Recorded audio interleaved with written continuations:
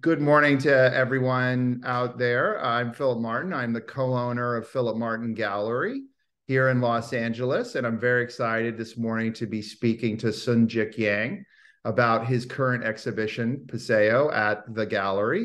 It usually takes just a minute there for people to come into the webinar. Oh, nice. So we have a nice group coming in.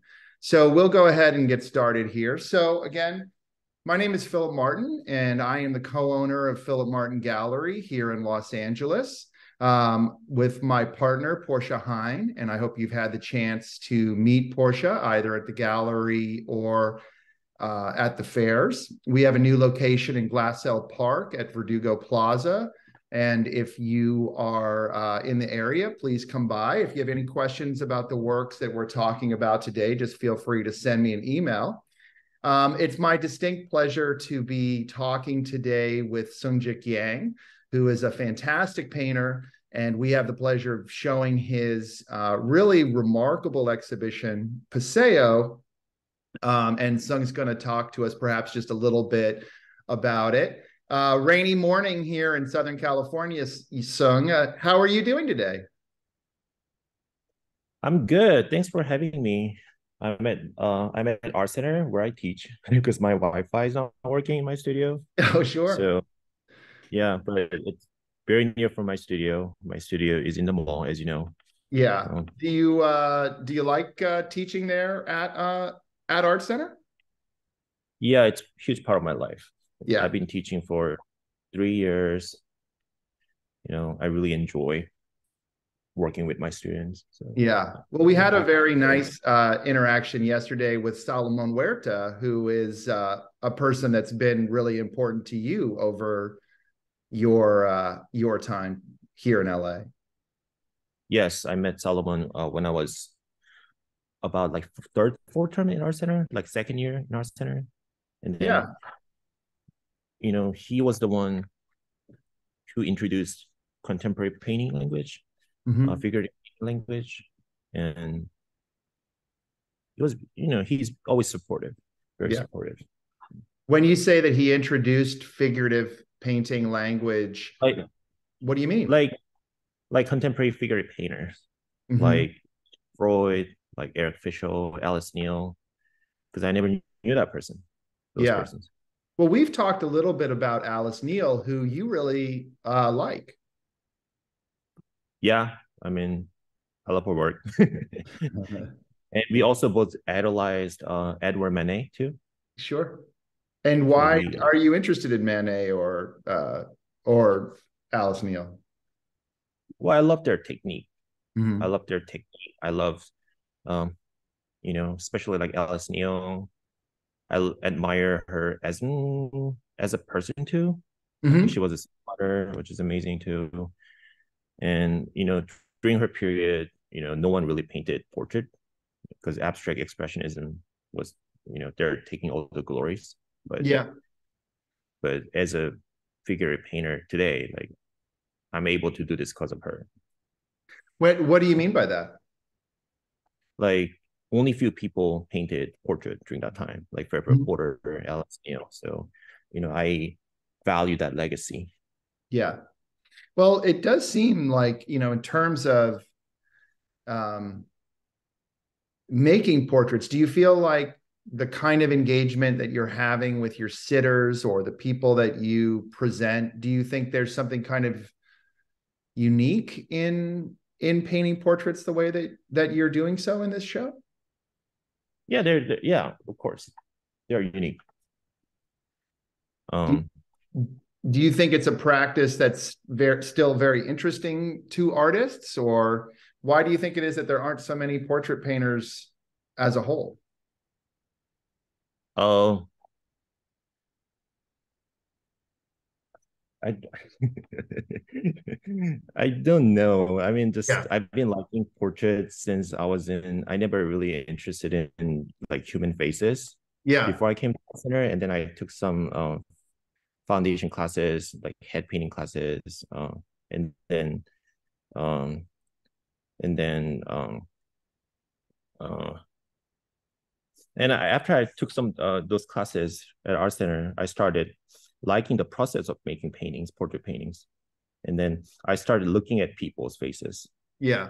Um, so I think like taking, I don't know. Sorry. Well, one of the things that I really like about your work, and I think that people really respond to, Mm, is that there's a real feeling of um, a kind of love, for the people that you're painting. You, mm, it's very palpable. And you've said that, you like to kind of just capture people's spirit in a sense. And mm, that seems like one of the great joys of encountering a portrait subject is having the experience of encountering someone um, in through a painting, but in a certain sense, almost as if you're with them, and you really convey this kind of deep humanity in how you paint your pictures. thank you. Yeah, thank you. So yeah, I mean this Arnold family, this painting you're looking at is Arnold family. It's very special to me. Mm-hmm. I met them in the mall where my Mm-hmm. studio is, and then Arnold was sitting with his children, and I thought it was such a beautiful moment. Maybe I Mm-hmm. feel more connected because I'm a man. Mm-hmm. Uh, I never thought if I'm if I have it if I'm having a children, Mm-hmm. but uh, yeah, I feel very connected with Arnold with his children, and also I have a sister who she's 4 years older than I am, Mm-hmm. so it reflected to my childhood too by looking at Junior and Amira. And what was the process by which you spoke to them about painting their their picture? So first of all, I show them my Instagram page Uh-huh. and make sure I don't want to look weird or strange or anything. Sure. So I just tell them like I'm a painter. I paint like people like I know or people on the street. So I saw them, I saw you guys. So yeah, I'm happy to capture you guys. So can I take a photo of you guys? And Yeah. then they're very kind. They said yes. And then I took several photos of them, and then took it to my studio, and then you know make painting. And they're very happy with it. And one of the things I think that's really cool is that you then invite them to the studio to come and enjoy and see the painting and to enjoy that process with you. Yeah, I often do that. Yeah, because I like sharing my work. I mean, Yeah. I hope they like, and I like to show them in person because I like to show all the scale and textures. Yeah. And I don't know if they ever had a painting painted of them before. Had they ever had that experience? No, it's first no one. Yeah. It's a remarkable thing to share with people. Hmm. So yeah, so this is Joanne, uh, my partner, my girlfriend. So we've been Mhm. together for 7 years, but it's been only 2 years since I painting her. Mhm. But because I never thought she looked interesting in my painting, Mhm. but after 5 years, I realized, oh, there's some direction I can capture you. Mhm. So now she became my muse. Yeah. Well, you've painted her several times, and this is just a beautiful, beautiful painting. I mean, there's almost a kind of, to me, it feels like liquid. You sense the liquid quality of the paint. Do you want to talk a little bit about just the technique of how some of these areas kind of came together? Oh, because I use wet on wet technique, Mm-hmm. maybe it looks so good. I paint, it means paint directly on top of wet paint. Mm-hmm. The technique used by like Manet, Sargent. It's very traditional technique. So I use poppy oil, which is slow drying medium. So keep my Mm-hmm. paint slow. Mm-hmm. And also I section by section. So um, so I can keep deal with wet paint. Mm-hmm. One of the But things, sometimes I have to deal with, yeah, sorry. no, no, go ahead. Yeah, but sometimes I have to deal with dry paint, but not often. So one of the things that we talked about too is, or well, in going back to I mean, this is such a nice moment that I was going to point out that Daniel Dove, who was at the opening, mentioned he was sort of seeing how skilled you are at defining planes with paint with temperature as opposed to value. Um, Here we do have some value in temperature, but it's something that's really wonderful about your sense of color in these works.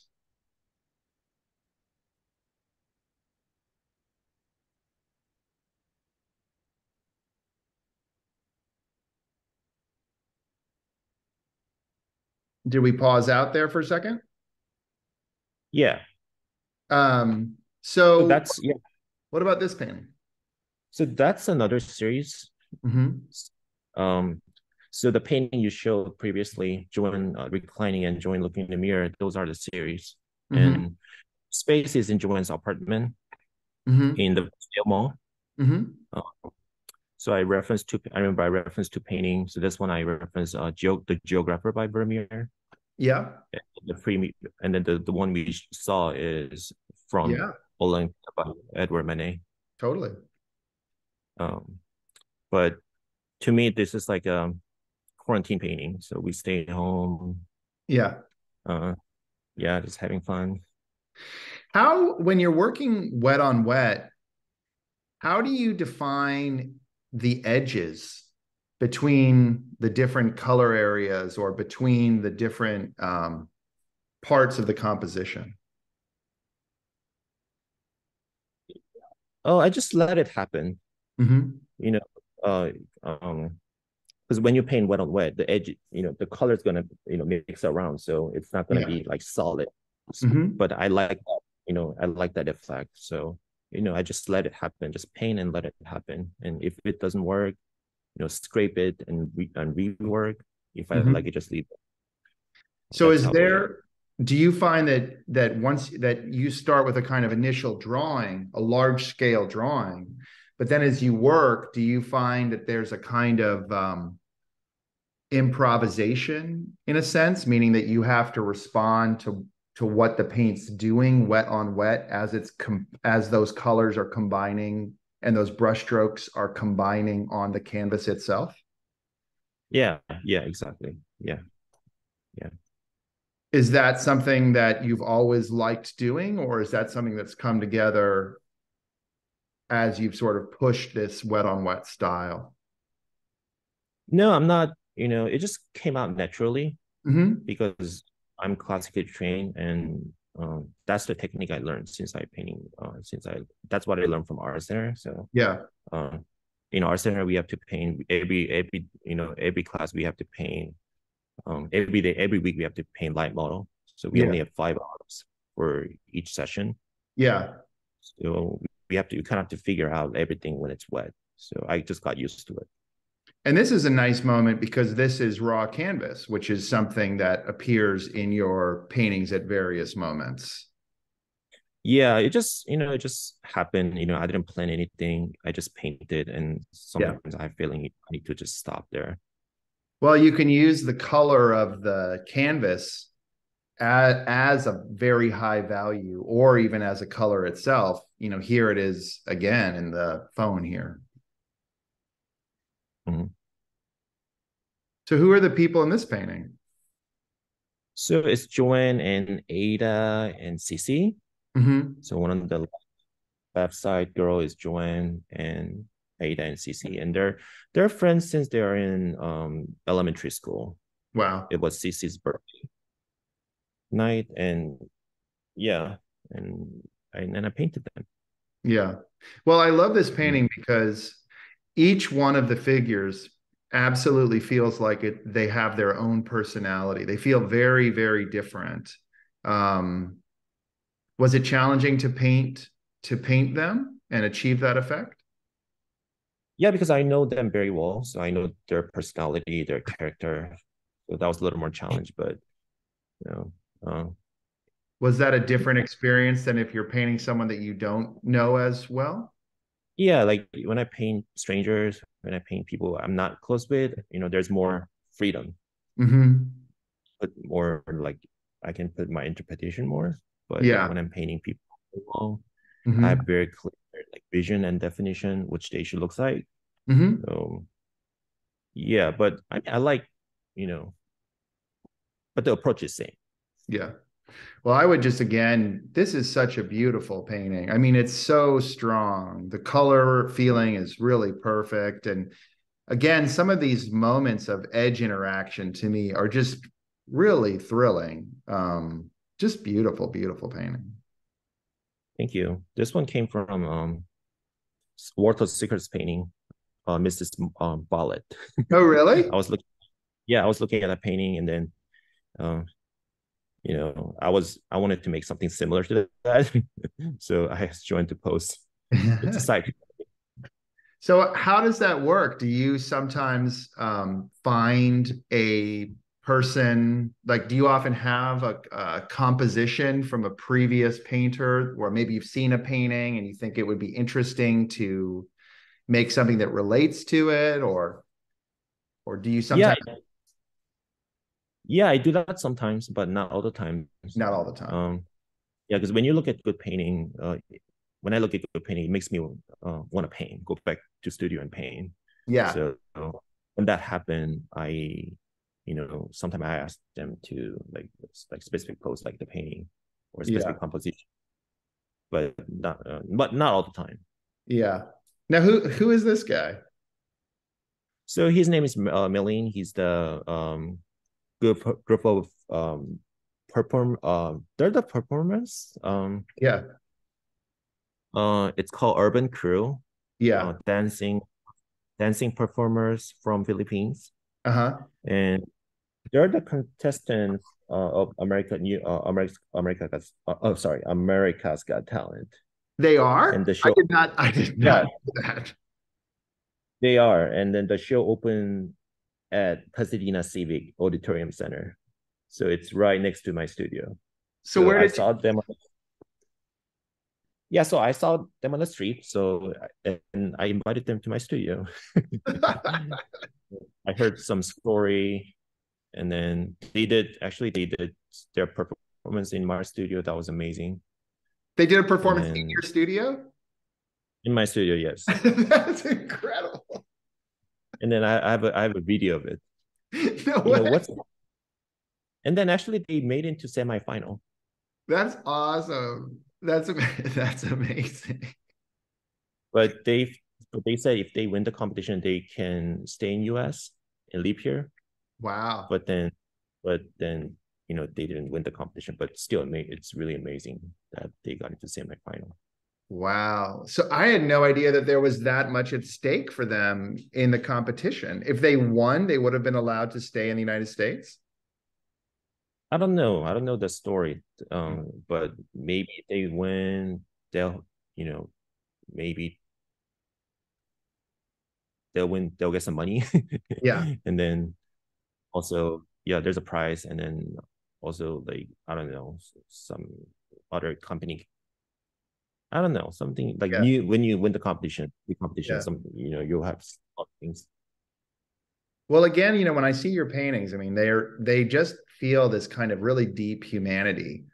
And painting does that for people. You just are able to capture this feeling.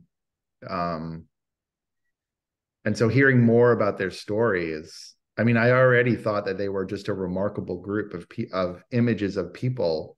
And again, this is just so beautiful, all the way the parts have come together. Thank you. You can see the kind of lip pierce and the dye in the hair.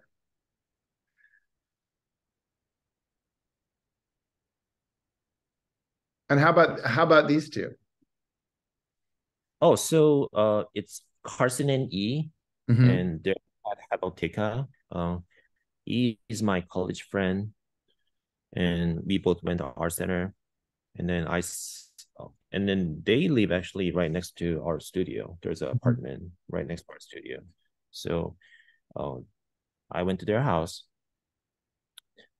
First of all, I asked them if they can post for me, and then I went to their house, um, and I painted them. They're married, Mm-hmm. and Um, Also, they also came to my studio and saw the painting. But there's great moments in this painting. How many photographs do you take of them before? How many photographs do you take of them? What's the photographing process? I'm not good at like taking photos. I never took photo class. Yeah. So, like what I usually do, I just click. I just keep taking photo like much as possible because I just want to try to capture natural moment. Yeah. So So that do you give them any kind of instructions, or do you just let them basically oh decide how they want no, to? I don't give them any specific instructions. I just let them pose. All I tell them is try to be natural. Forget your front of the camera, but looking at me, please look at me, and then all I do is just click. Well, one part about this painting that kind of really drew me to it immediately is this beautiful feeling down here that he's kind of absentmindedly playing with his sandals or slippers.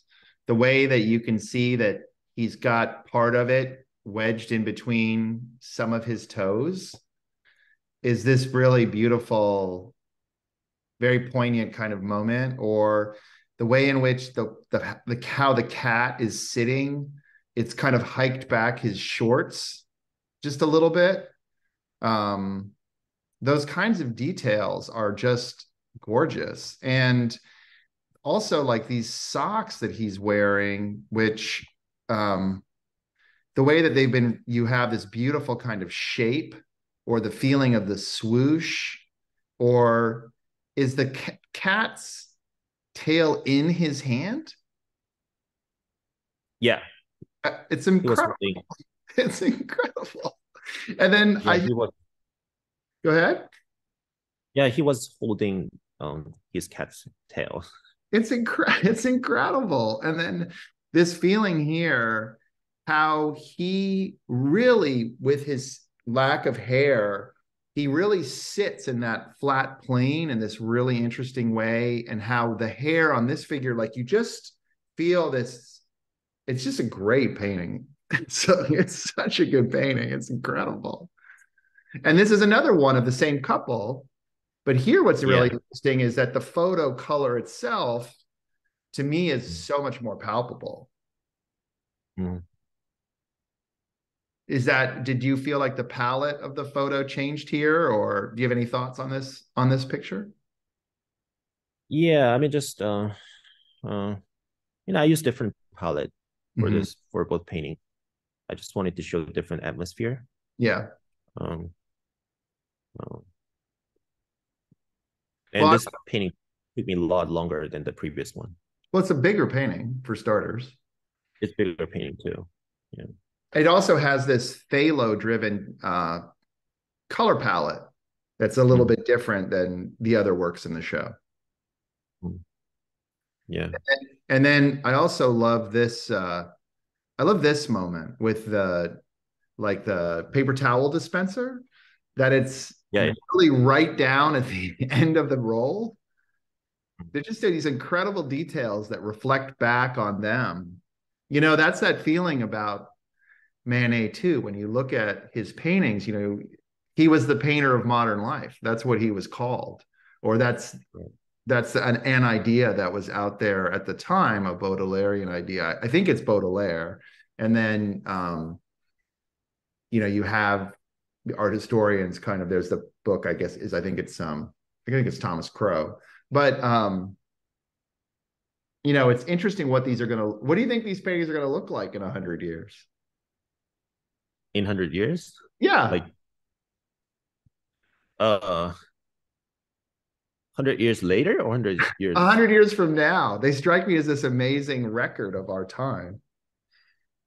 Hopefully, I yeah. Hopefully, that's as a painter, as a figure painter, that's our goal. Yeah. Yeah. Well, it's an interesting idea. So we've only got about 5 minutes left. Okay. Um, are there anything you might like to say that we haven't had a chance to talk about thus far? Well, I can talk about this painting that Yeah, we're please. looking at. Yeah, of course. His his name is David, and he works at the antique store Yeah, in the Paseo. So yeah, I saw him, playing guitar, and I was thinking about the Spanish singer painting by Manet. yeah, yeah. Um, It's an incredible and moment. This is an incredible moment, this painting. yeah, I feel very California when I.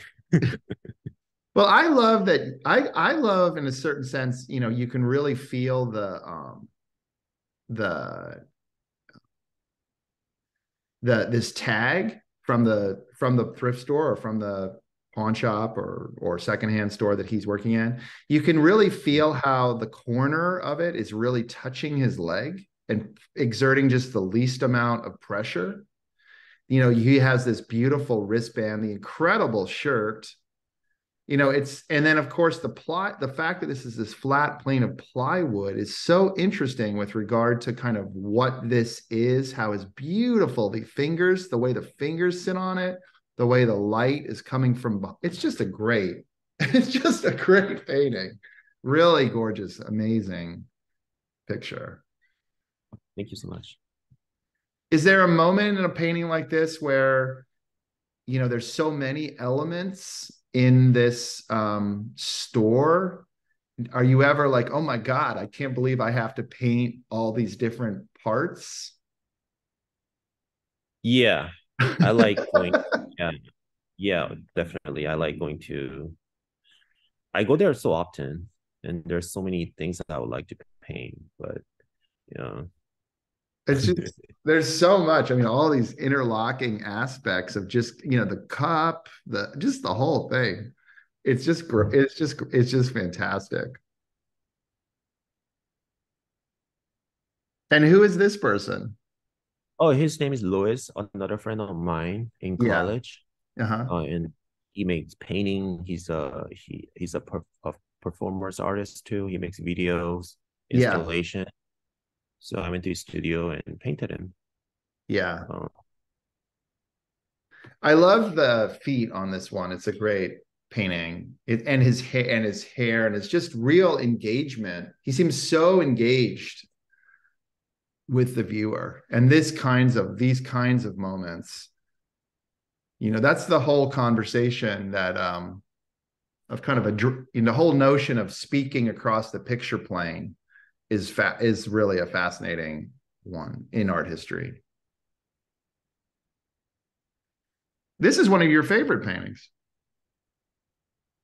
it is one of my favorite painting. Yes. I painted this. It was very quick. I did it very fast. Mm-hmm.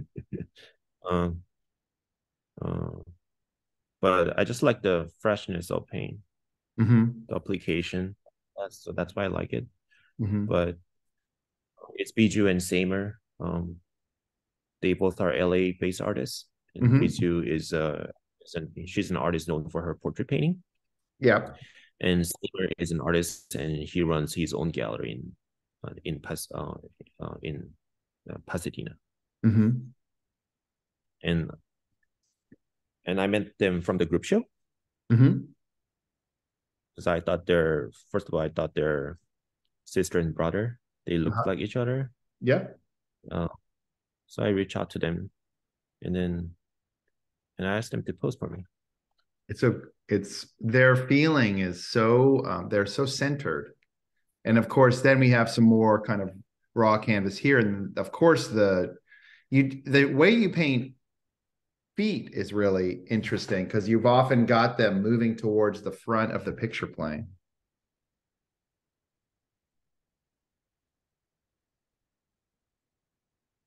And then there's just two more paintings, I believe, in our selection. Yes.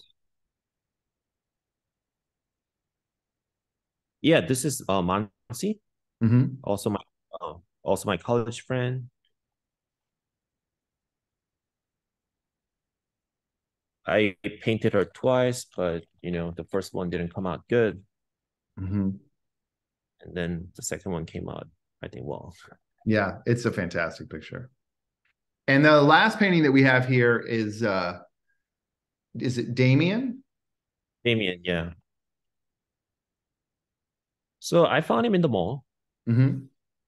and then I invited to my studio, Mm-hmm. and we did photo shoot, and then I made painting of him. How did he end up looking down and away from the camera? I tried. I just wanted to. I don't know. Like I try. Like he. Hmm. I just took like a lot of photos, and Mm-hmm. then try to get the one I like, and then looking. There was a photo looking down, like him looking down, and I really liked that moment, so I just painted it. It's a very Uh, powerful kind of moment, and actually, I'll flip through just so people can see the install. And we're basically at the end here.